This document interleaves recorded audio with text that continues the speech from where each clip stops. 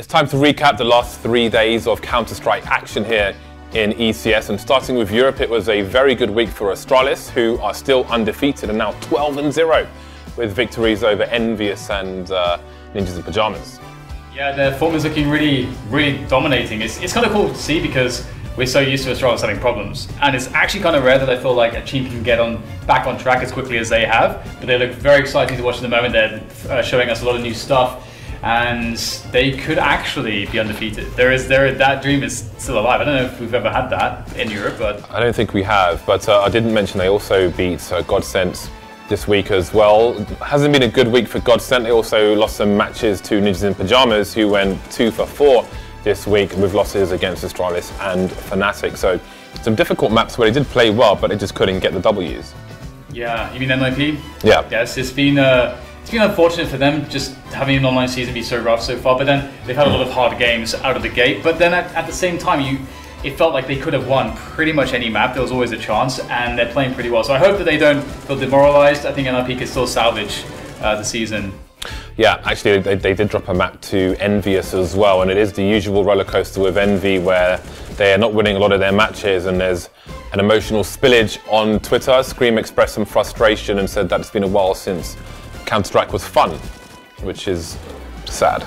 Yeah, I saw a statistic that they've, I think, won less than 5 matches this year so far.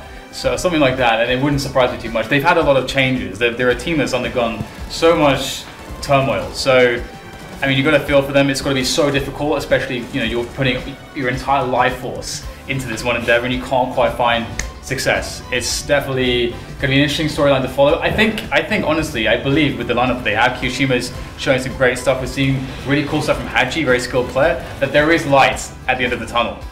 But how long is the tunnel? Yeah, that's a good question. Might be longer than a Euro start. Moving over to North America, again, NRG continue to have their success. I think they're still currently undefeated, aren't they? Yeah. There was they actually had a very close call against E United just yesterday, which was a really fun matchup. E United, a team of just most people would not have heard of any of those players, yet they're actually performing really well individually and strategically. They actually look like a team of people. Yeah, a unit. A lot of fresh blood there as well, except someone like Relics, who we know, but he looks like a completely different player from a year ago. Very much improved. Yeah, he seems to fit into that team pretty well. SK weren't able to play their matches versus Renegades due to the roster issues they have been having. I think Complexity took a map off of Renegades, and you're wondering, it's nice to see Complexity back into the league, but they may end up being the punching bag of the season.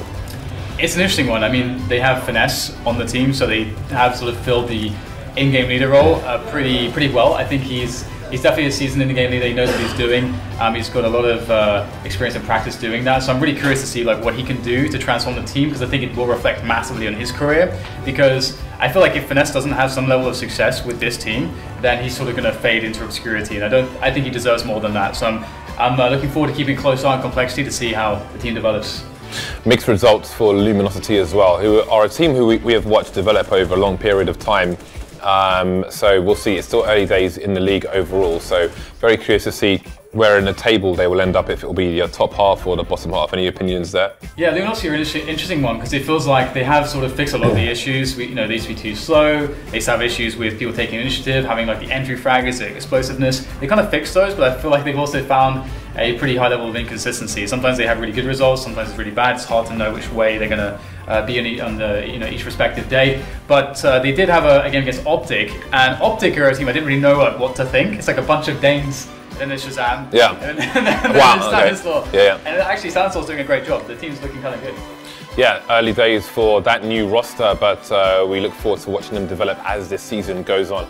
That's it for this week's recap. We will be back soon with more Counter-Strike, so stay tuned and stay subscribed.